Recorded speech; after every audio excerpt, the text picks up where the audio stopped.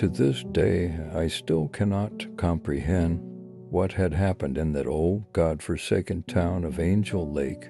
The fear and horror one felt going there was already severe enough, but what my friend and I witnessed and experienced is one I wouldn't dare wish on anyone else. We are still shaken by it, and even hearing the name Angel Lake makes us shudder with regret and loathing of that place. Often, I have night terrors from the dreaded thing I saw there. None of this had started due to some morbid curiosity or some sort of legend tripping we wanted to take part in. In fact, all of this had happened just because my friend and I were curious. I was a student who had an appreciation of anthropology and history, while my friend was a passionate lover of folklore and mythology.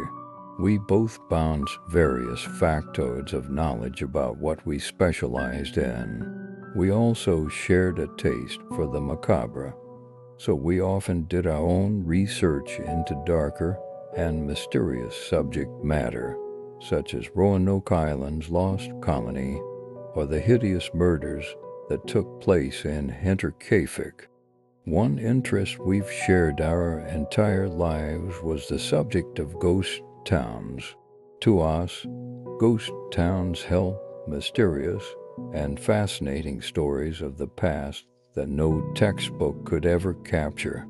What made them even more enticing was that they were often left untouched, so everything was as still and silent as the day the villagers abandoned it. It is as if the forgotten town was a graveyard for the former life that used to have. My friend and I also enjoy speculating the cause for the departing, if indeed we can call it that. Sometimes we've read that there is little to no evidence as to why a town is utterly abandoned. There are the obvious, more logical explanations: shortage of crops, famine, drought, rebellion, or sometimes simply the desire to move on. However, the ghost town of Angel Lake is notorious for having absolutely no explanation as to why it was abandoned. There are a large number of ghost towns in the world that have been abandoned by their original denizens, but this one had a peculiar history. Very little is actually known about Angel Lake itself. My friend and I searched high and low to discover more about it, other than a very small number of online articles and one or two history books. The most that's been said about it is that it was established sometime in the 1800s. The town is named after the lake that resides by it and was mysteriously abandoned in 1936. It's also unknown what truly happened to the people who lived there, because it seems they had just disappeared from history. No one ever figured out what happened to them or why the people suddenly left it. What little we've read detail the so-called logical possibilities, but it also highlighted the more curious aspects. It's believed that dark occult practices had gone on there for centuries, and that may be the cause for the elusive disappearances and subsequent abandonment. What is known in recorded history was that the area was shunned by the indigenous people of the area. Tales of evil essences dwelling there were frequently recited amongst themselves. Spanish explorers who visited the region also briefly wrote accounts of strange and frightening happenings in the area, so much so that they called the place El Lago de los Diablos, the Lake of Devils, due to the strange and sometimes horrifying occurrences that happened. They never truly described what had happened that led them to leave it. The Spaniards found it so frightening that they quickly abandoned the place for hundreds of years, until it was renamed Angel Lake by English-speaking settlers who learned of the name and changed it due to it offending their religious views. Legend has it that numerous witches' Sabbaths happen near the area of Angel Lake, and that it ultimately led to the people being kidnapped and flown away into the night by gargoyles and winged devils. Others say extraterrestrials came down from the stars and abducted the human populace. Stirred by this strange tale, and being lovers of history and folklore, my friend and I decided to travel to Angel Lake to explore it and perhaps discover why the folks of the place had moved elsewhere. It wasn't too far from our hometown, so it was possible to make it in a few hours. We would end up regretting that decision for the rest of our lives. This foolish decision did not come from just the urge to explore. We had planned on taking a few snapshots of old artifacts and perhaps touring the old decaying buildings.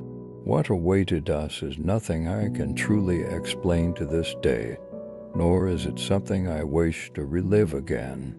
I would highly advise anyone to steer clear of Angel Lake and let it rot. It is a breeding ground for nightmares and evil, and I wouldn't dare wish this experience on anyone else. During the drive, my friend and I eagerly discussed our theories about Erie Angel Lake. Being students, we were trained to study and analyze situations with rationality and critical thinking. Naturally, we were willing to take anything with supernatural qualities attributed to it with a grain of salt. Between the two of us, however, my friend was the more superstitious. It wasn't in the sense of him reading and following horoscopes or believing in magical horseshoes or something ridiculous like that. Instead, he seemed to believe that not everything had a truly scientific explanation, and that there were many things in this life that the scientific method alone couldn't explain, no matter how much we wanted to. But after I explained what we had seen, I don't think either of us can truly choose to believe anything rational anymore, whether it was scientific or otherwise. The further we drove on, the more decrepit and strangely silent the place seemed to get. In fact, at one point, I had rolled down the window only to hear nothing but the deathly silence of the area. If any animals were making noises, they were hardly detectable other than a brief rustling of grass. We had traveled during the late afternoon hours, so that by the time we arrived at Angel Lake, it would be evening. I can say now that this turned out to be our gravest mistake, along with even daring to travel to this accursed city. We did it for the sake of creating a foreboding and haunting atmosphere, but what an idiotic move. It wasn't until we were close by that we suddenly began to feel the true loneliness and isolation of this old town. Miles and miles of road stretched on, and with each mile, the road became less maintained, cracked, and cared for. We drove past forgotten valleys and shadowy mountains, and the grass became unkempt and overgrown. Eventually, we began to spot unpleasant little ancient rundown cottages here and there scattered around the now dirt roads. Our vehicle rocked violently against the bumpy and ragged path. We became excited as a few of these old cabins appeared authentic and rustic, perhaps dating back to the 19th century.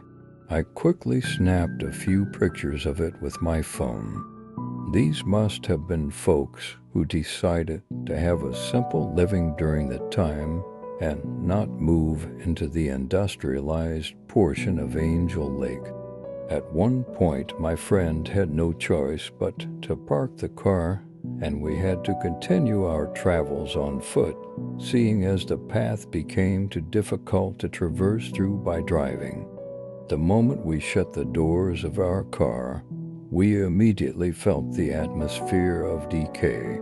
The trees, plants, and grass appeared gloomy and moist from rain that had fallen a few days earlier, and any animals we heard around were furtively scurrying or climbing up tall, black trucks.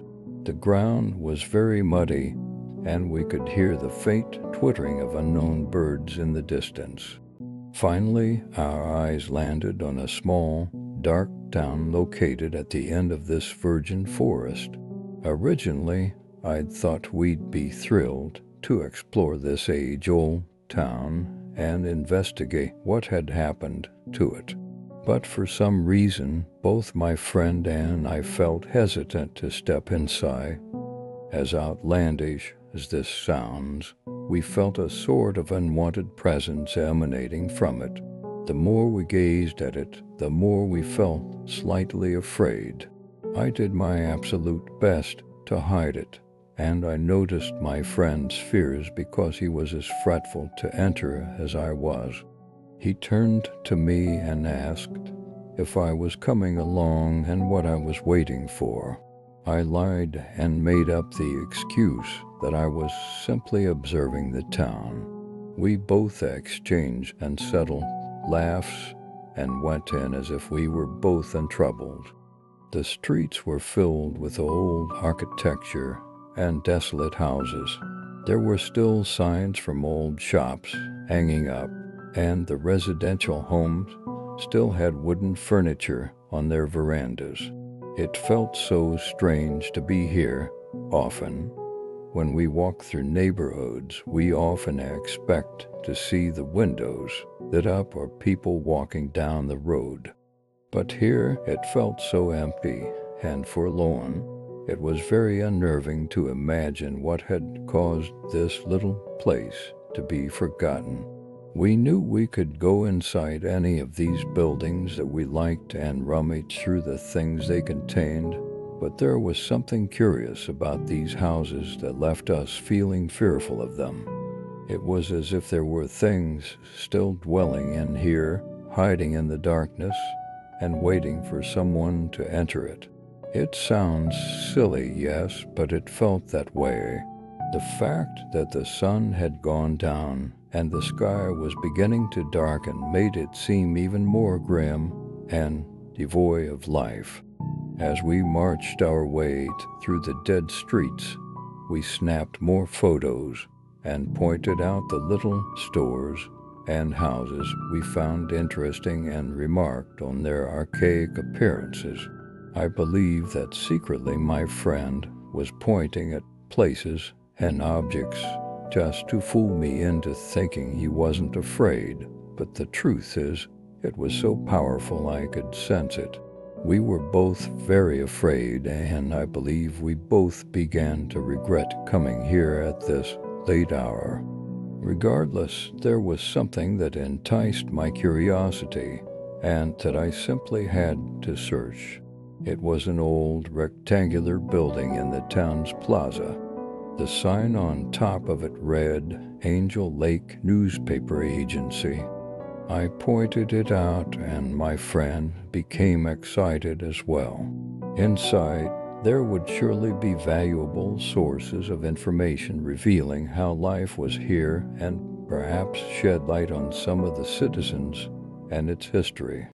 We both pushed open the decrepit old door and entered into the small office-like place and stared in complete amazement at the old tables, typewriters, and file cabinets were knocked over and scattered all over the room. We instantly began scavenging through old papers and furniture. We found numerous unfinished newspaper articles detailing the events going on in the nation, and many tidbits of local news during the 1930s. It was evident by this that the journalists who were writing these must have got up and left suddenly. It left us with a slight unnerved feeling as we continued to look through everything. I then ventured inside another room and I believe this to have been the editing room. There were numerous front-page articles taped to the walls and to windows looking out into a large tarn. The tarn was Angel Lake itself, which this town was named after. I got to what I believed to be the newspaper editor's desk. There was a large stack of newspapers on top of it, neatly arranged and untouched. I looked back at my friend and saw that he was just tossing papers around and going through the contents of a desk. It felt amazing. For a brief second I was holding in my hands a newspaper that had been written nearly 80 years ago. It still felt as fresh as the day it was off the press. I read the headline, the year being 1936 according to the paper's date, and I felt a pang of fear churn inside of me. It read, "Strange fog spotted in middle of Angel Lake." As I finished reading those words, my eyes shifted over to the large lake at the window. As I studied it for a moment, the water appeared more shadowy and still than any other lake I'd seen in my life. It had a sort of haunting quietude to it. I then turned my attention back to the newspaper once again and began to read. On October 11th, an unexplainable fog was spotted growing in the middle part of Angel Lake. People say it seemed to have come from nowhere, and witnesses who live nearby claim to hear strange and frightening noises coming from the lake itself. Unexplainable light seemed to radiate from the core of the fog that is building in the water. Local law enforcement and fishermen have attempted to go out and see what the source of this unexplainable mist is, but they claim there seems to be a horrible odor emitting from it that prevents them from getting closer. They will attempt to explore it at a later date, in which they hope that the terrible scent has subsided. This story captivated me. As I looked down to read more of the newspapers, I realized that there were more articles about this event. Each article was dated only days later from the one I just read, and I quickly snapped them all up in chronological order. I was both excited and unsettled by what I had just read. The next article said the following. On October 19th, the fog has nearly covered all of the lake and has reached the shore and even extended into the neighboring woodlands. People are beginning to fear that it will enter the town itself. It seems that way, as it is not receding at all, but has instead grown thicker. Citizens are complaining to the mayor and other elected officials that the awful scent has begun to disrupt their everyday lives. Furthermore, people continue to claim that bizarre, multicolored strobe light effects flashing inside the mist are making them feel nervous.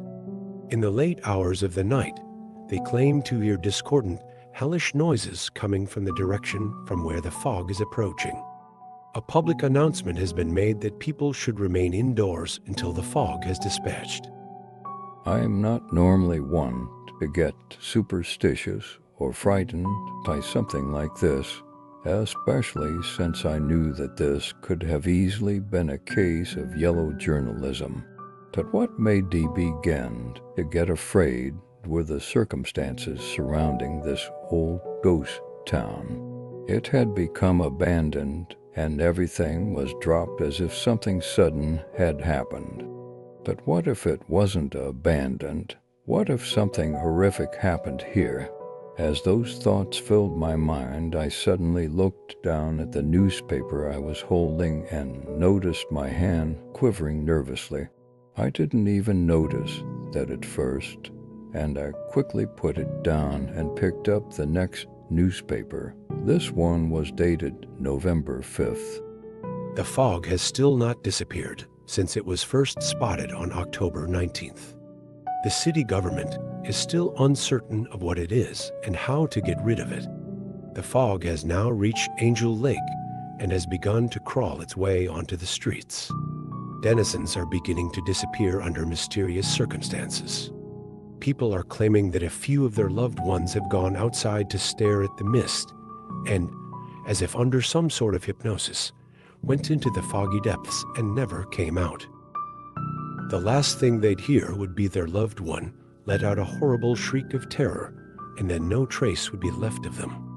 The bodies of cattle, birds, and various other assorted animals are discovered dead near the deadly mist. Plants and trees are also beginning to decompose, wither away, and die when the fog approaches them. It is unknown what will be done at this time. At this point, my friend entered the editor's office, and I immediately cried out and dropped the newspaper as he called out to me. He noticed my alarming expression and my demeanor and asked me what the matter was. Trembling, I picked up the newspapers I was holding and read them aloud to him. When I looked back up at him, he was just as pale and terrified as I was. I could see the fear in his eyes, and he too appeared stricken with dread. I saw him nervously make his way over to the window, press both palms against the window pane, and stared out into the lake. I joined him there at the other window. I noticed that the trees and plants around Angel Lake appeared dead, grotesque, and lifeless. It was then that I realized that was giving this strange old town such a haunting feeling. Everything appeared barren and without life. The lake itself appeared like a lonesome, cold abyss. The more I peered at it, the more I envisioned unspeakably abominable things hidden beneath it. Was there any validity to these newspaper pieces? Was it just an elaborate hoax? They appeared so authentic, it just didn't make sense. I went back to the desk and picked up the next newspaper. Surprisingly, this newspaper appeared to be the last one that was fully completed. I read it aloud to my friend who had rejoined me at the desk, only now he appeared more colorless and nauseated than before. This last article was dated November 14th. The infernal mist has begun to overtake Angel Lake. The authorities have promptly begun evacuations of the town. The fog, although of unknown origin, has been considered dangerous by the town officials. Crops have become deformed and non-edible. Animals have also grown deformed, dying as their flesh rots away. People of Angel Lake seemingly fall under some sort of inexplicable trance that lures them into the deadly fog and do not return. It is uncertain where they go to or if they're even alive anymore. The foul odor has been speculated to come from the mist itself and has become completely unbearable. The fate of our town will be left unknown. I placed that nerve-shattering article back on the table and arranged the newspapers back in the way I found them, and perhaps the way they had been for decades. I suppose I did it out of respect for the original inhabitant who had done it that way. My friend and I exchanged very nervous glances at each other. Suddenly, this once scholarly and anthropological journey had turned into an ominous and weird mystery. It left us both vexed and with far more questions than answers. I felt myself grinding my teeth in nervousness. My thoughts were muddled with the perplexing accounts I had just read. My folklorist friend turned back to the window to gaze out into that hellish lake again, while I began to scan the room for more evidence as to what had happened to this ghost town. As I was searching through the desks and ground, why I suddenly landed on an old typewriter at the corner of the room. It piqued my interest because it seemed to have a half-finished piece of a manuscript of sorts wedged in its platen. Not wanting to touch it due to me desiring to leave everything as authentic as possible, I stood over the device and read the hardly legible text smeared on it. To my surprise and horror, it seemed to be a sort of note hastily written up by some unknown typist. It wasn't formally typed to be in a newspaper. I began to read it, and after this, I began to truly feel the overwhelming essence of pure horror. The damned fog is not just vapor. It is a living thing. It is not just taking people. It is eating them. The toxic fumes are killing the flora and fauna. It has some sort of devilish power. It is overtaking Angel Lake. I leave this note here to warn anyone who is foolish enough to come here. If you are reading this, get out of Angel Lake now. You absolutely need to. If you wish to stay another moment, may God have mercy on. That was all that's written on the sheet before it abruptly stopped. I just stood there, quaking like a miserable coward at the words on the paper. I felt the slightest noise would make me jump at this point, and I was intoxicated with dread. Then there came the horrid shriek of my friend, who was still looking out at that terrible lake. The moment I heard his scream, I stood there frozen with absolute paralyzing fear.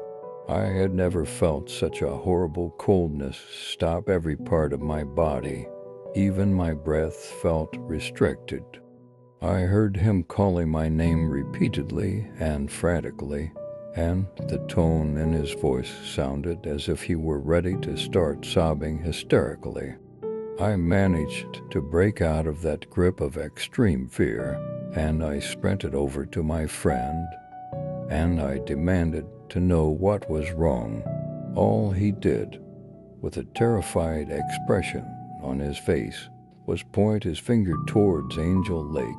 Before I even looked, I had the feeling of just wheeling around and running out of this demonic town as fast as possible. With the horror beginning to take hold of me, I stared out the window and I observed the most bizarre and unexplainable phenomenon. I don't think I've ever read or seen footage of something like this. Instead of being fascinated by it, it filled me with a putrid dreading and loathing as I recalled the frightening accounts in the newspaper articles and that final message. It appeared like a milky white fog was beginning to swirl over the tarn's water, but it moved unlike any sort of mist I had ever seen. It seemed to slither like a giant snake, as if searching for something or some other horrible thing. But what gave this fog a most terrible and bizarre quality was the eerie shifting of colors flashing vehemently inside of it. It was like multicolored lightning shining furiously inside a storm cloud. The fog seemed to be crawling towards the shoreline at a rapid pace, as if it were intentionally doing it. I just stared at it, mindlessly and wide-eyed. I couldn't figure out if I was too fascinated or too terrified to move a muscle. All I remember was my friend screaming something at me, and I instinctively whirled around and ran along with him, tripping over what I formerly thought were treasures of this old town. I kicked aside furniture and forcefully shoved open doors. As we ran outside, nightfall had already arrived. But what added even more fear to this already horrible situation was that, in the air, there was a noxious, vomit-inducing odor that I had never smelled before. The scent was enough to make me cough and gasp and my eyes water. I covered my face with my sleeve, but even that wasn't enough to block out the grotesque scent. Behind us, strange strobe-like lights began to flash intensely and somewhat menacingly, as if it had located us and had a purpose of catching up to us. This encouraged my friend and I to sprint even faster, and it was near the exit of Angel Lake that we began to hear the strange guttural groaning and nerve-wracking screeching erupting from behind. They sounded like howls, but were unlike anything from this earth. The sounds were enough to drive anyone mad if they heard them long enough. Just as we reached the arboreal area and finally managed to exit that witch's town, I dared to turn my head as I continued running for my life. It was there that I spotted the supernatural fog swallowing the entire town, every building from the smallest to the most lofty.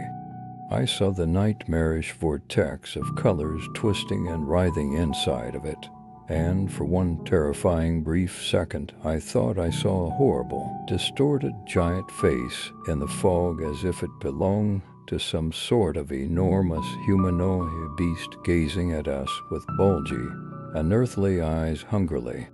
Once my friend and I reached his car, we sped out of there, paying no mind to the speed limits. We drove out of there, grave and quiet from our ghoulish encounter with the unknown. We were so disturbed from that experience that we never truly did speak of Angel Lake again. Whenever a common fog rolls in, I find myself growing very afraid. I am not sure if I am afraid because it reminds me of the mist from that devilish lake, or because I feel that the one coming in will behave in the same way. At night, as I lay there with my mind filled with horrible thoughts, I wondered if the people who inhabited Angel Lake had indeed escaped from that monstrous fog, or if it had eaten them, as that mysterious message in the typewriter had said. No one has ever come forward to claim that they had lived in Angel Lake, not even an interview. No one also has ever claimed any lineage from there either. It makes me nervously consider the possibility that perhaps the people had indeed disappeared within that fog and not fled. The thought fills me with terror and paranoia. I know I will never live that experience down. I can only hope that no one dares disturb that horrible fog of Angel Lake ever again.